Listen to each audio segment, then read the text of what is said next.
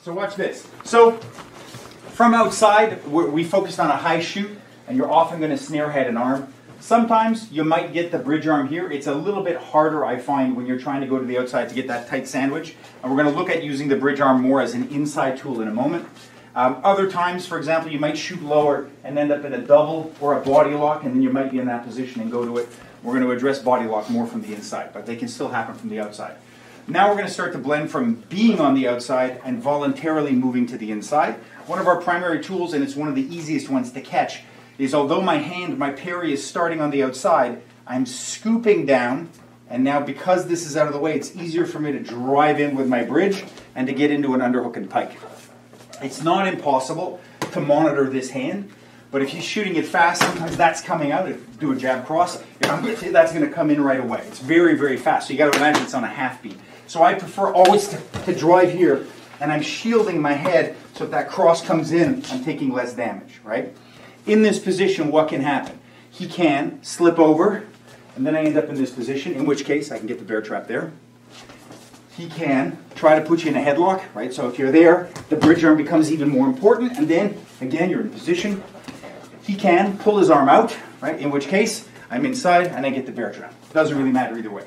But the idea is that I just want to see I can pepper it. Now we're going to mix it a little bit. I can still slip out and drive in, or I can pair it, and I come in.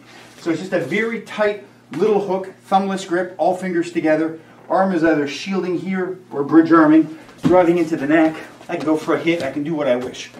From underhook and pike, two major ways I can get bear trap. I can go over, but I don't want to choke. I want to grab the chin and rotate. And if I'm looking just to take him down, I'm going to guide this arm, push it away so I can take him down. But if I hold on, I'll get a lock. If I leave go, so he goes low, boom, I take the chin. Face and chin, lift up, and then I'm guiding this elbow away so I can take down and go to a hit. Second option is a conventional bear trap, but now in this position, the arm that's snared under the pit is a bit more occupied. So if I'm not going to go over, then I can go under, grab the head, and switch sides. And that's the easiest way to get it.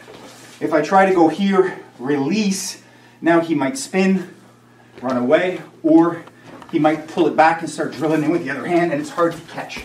So you have arm control, but you don't have the greatest head control. You only have head control because of traction. If I leave go of the arm, I don't have any head control, and he's going to take it.